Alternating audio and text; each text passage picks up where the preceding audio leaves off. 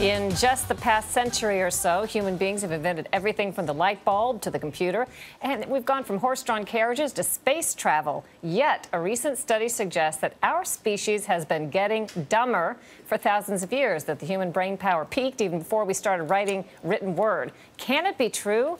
Let's ask Dr. Murali Doraiswamy, a professor of psychiatry and behavioral sciences at the Duke University Institute for Brain Sciences. Good morning. Morning. Can you explain this theory that we've actually been getting less smart over thousands of years? So this theory is actually a theory, so it's not a study based on actual facts. Okay. It's based on the theory of survival of the fittest. So the theory argues that our gene pool has been getting diluted. You know, back in prehistoric times, if you were not physically fit and mentally fit, you wouldn't survive. In today's world, in a very supportive society, we're supporting even the weakest.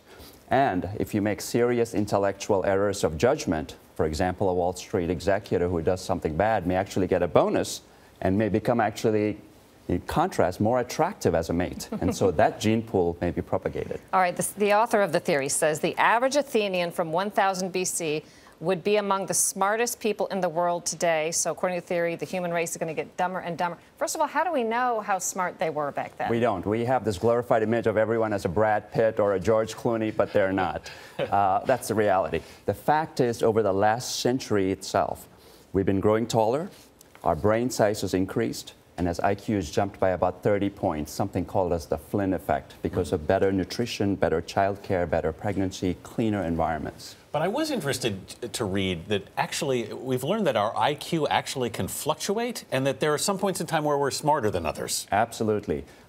We thought IQ was fixed, and we thought sort of much of our brain development ceased in childhood by the age of, say, 18 or so, but we now know the adult's brain is very malleable. The use it or lose it theory very much applies, and our IQ can fluctuate by as much as 20 points. And by using our brain and exercising our mind, we can actually change our IQ to a certain degree. Are there different types of intelligence? Absolutely. There are many different types of intelligence. We have intelligence for things such as math abilities, for spatial abilities, navigation, for musical, creative talents. We have intelligence, emotional intelligence, social intelligence. So yes, absolutely, there are many different types of IQ. What can we do if we decide we don't want to have that brain drain on us? For example, today, you said, sometimes we're smarter than others. Today's not my good day.